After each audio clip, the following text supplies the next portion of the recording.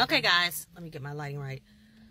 I had to stop in and do this video because last couple clients I've had has dealt with their previous employer sending them a bill well after they've been employed there for insurance coverage. You guys, when we are dealing with breaking up with a company, if you will, we got to make sure that we have all of our I's dotted and our T's crossed. So if you're switching, retiring, resigning, whatever the case may be, if you're settling, you want to make sure that that insurance policy that was in force, you know, and I'm talking about medical insurance, you guys, medical insurance.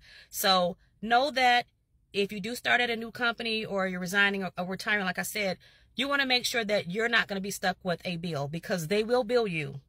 And the bill, oftentimes they're pretty large. So again, have had a couple cases where I've met with people, I've coached people, and they're shocked when they receive a bill. So make sure you're getting in touch with the payroll department, making sure that you are expressing, hey, I no longer need this coverage, because they will stick it to you.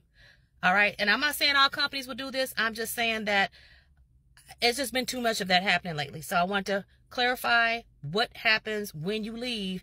Make sure that you tie up any loose ends. So I hope this helps someone out there. I'm Kristen Peoples of BostonCulture.org.